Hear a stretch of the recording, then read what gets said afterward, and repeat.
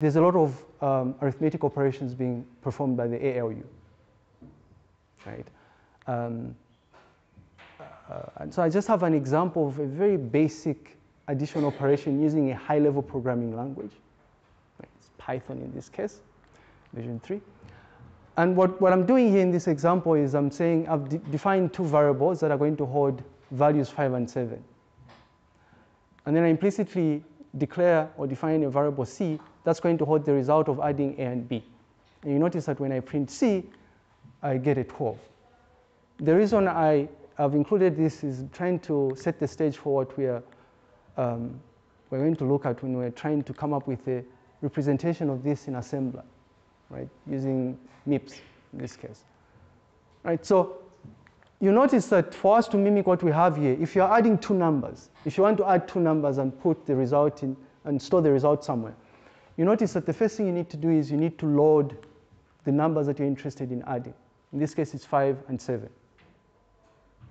You have to load 5. So because MIPS is register based, before you perform the operation, the things that you want to manipulate or work with must be loaded into registers. In this case, if you want to add two numbers, 5 and 7, both of these numbers must be added into registers before you work on them. Right? So you load 5 into a register. You get to choose which register. Safe register range is always the best. The safe registers, the registers in this safe range are the best to use. So T0 up to, is it T50, T8 or something, I think, is it? Or register 8 to 15, right? And there's also, is it 24 and 25 or something? I don't know. Don't have to memorize these things. See here, I'm not memorizing these things. For the benefit of those that are not following, what we're saying is safe register range. We want to add, before we add two numbers, we must put them in registers. And what we're saying is you want to make sure that you work with the temporal register range. Always a good idea. You could work with saved registers, right? The S's, those with S's, which are these here. This is fine, but these are mostly for like if you're working with functions, right? So you can choose to use registers 8 up to 15 or registers 24 and 25. I've gotten used to just using 8 to 15 myself. And also the other thing is you can choose to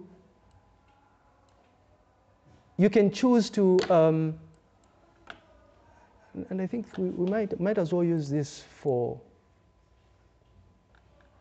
We might as well. This is the time when we have to use what we're trying to do here.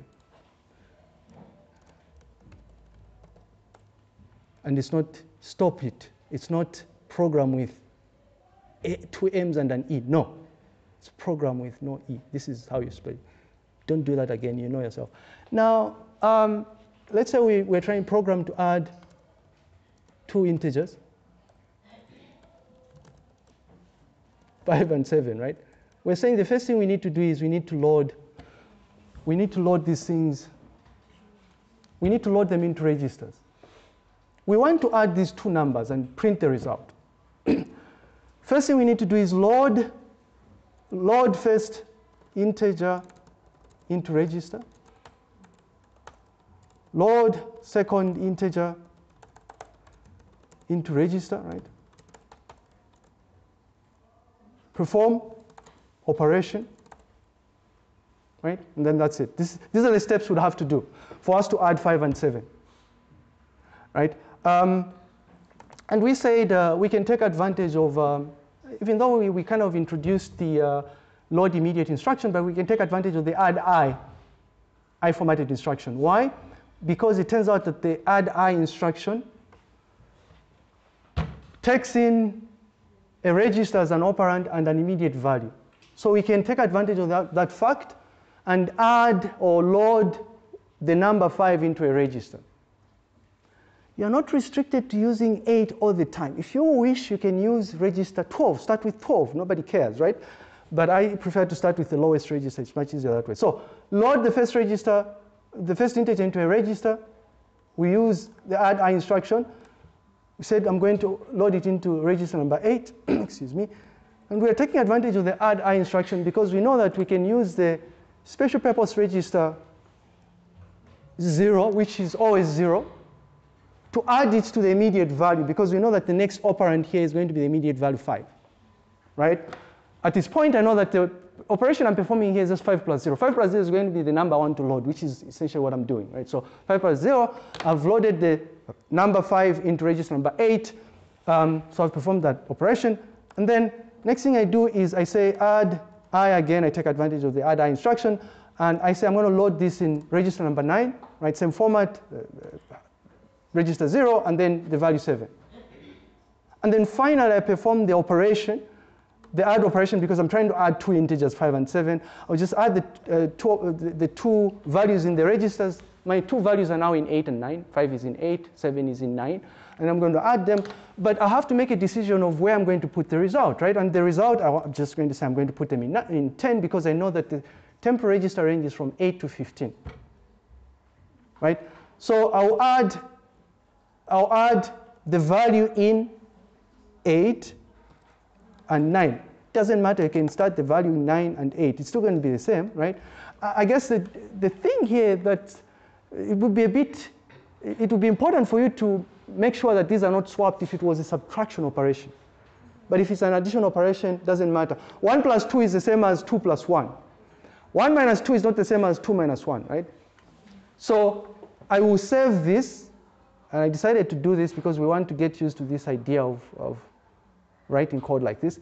I will save this. I've written my instructions. I will save them into a file that I will call add example 1. Now you want to give it I guess an easy to remember name, not add example 1, right? I'm just saying for this example, it's add example number 1 because it's an add. You get the point. And then more importantly, I give it an extension like that we've agreed on as convention, right? ASM or A or S, right? You're better off with ASM. I do encourage you to use ASM. And then I'll save this, right? So I've written my small little piece of assembly language program here, which just adds two integers, 5 and 7.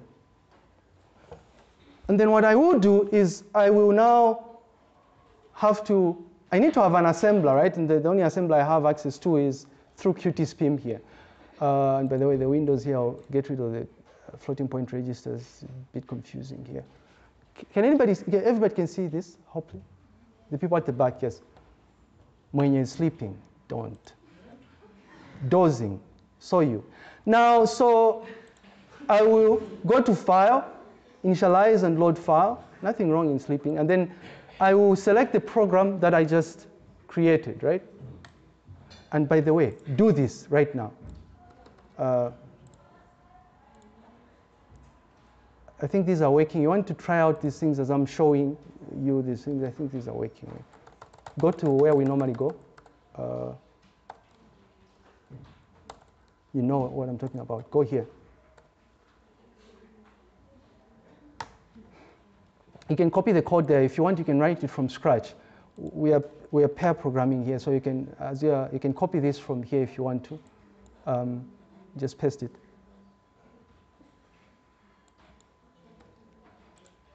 And you go there by you access that thing that I'm talking about by going here, right? You'll be able to copy the code from there. So I've loaded it here, and you notice that when I load it, right, so a bit of interesting things are happening here. When I load this and I look at the user text here, you notice that the stuff that's loaded here excludes the comments. What I'm loading is instructions from line number 4 up to line number 4, 7, and 10. Do you know why?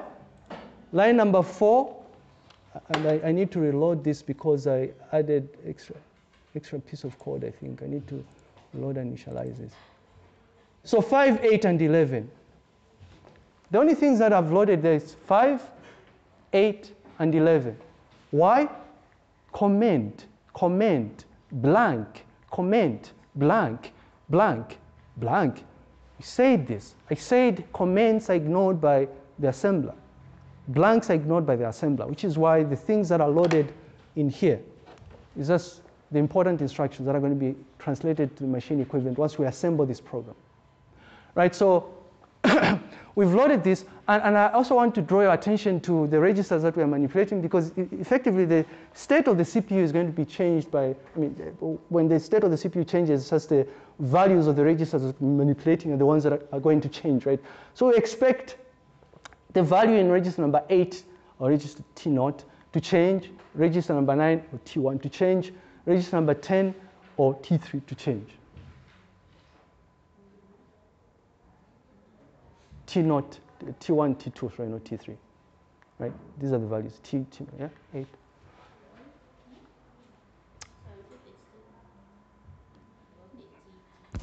I've recorded this, go to YouTube, go to my channel, subscribe, like, please. Now, but I also dumped the things on, that's what they say, right? Please like and subscribe and whatnot.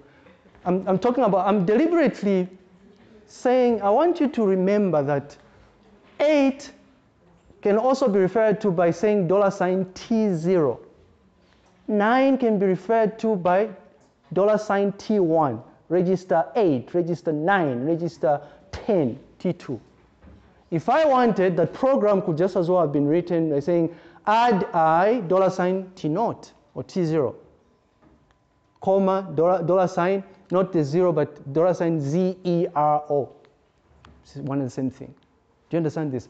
So I've loaded this program, the most important thing, and you notice that these registers, right, 8, 9, and 10, initially, the initial state of the machine, this simulator, I've just initialized everything.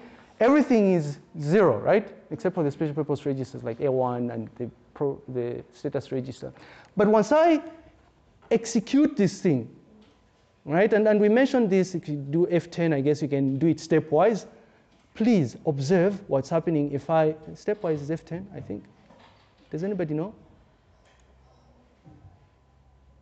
I want to step through the, okay, it's F10. So I want to step through the code so that you see the state of the registers changing. I will press F10. Ooh, sorry. What the? Whoa, what did I do? I hope I didn't do anything wrong. Okay. F10 is supposed to be function 10 here, not just F10. So I'll press F10. So I'm stepping through this. Once I step through it, you notice that the first instruction I've executed, right? I just didn't press the play button. I'm stepping through. You step through when you step through the code, right? When you step through the code, it's a single step. You're executing the chunk of code you've written one at a time.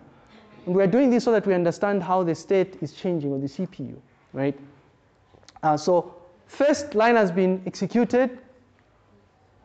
The state of register 8 changes. The value is 5 now, right?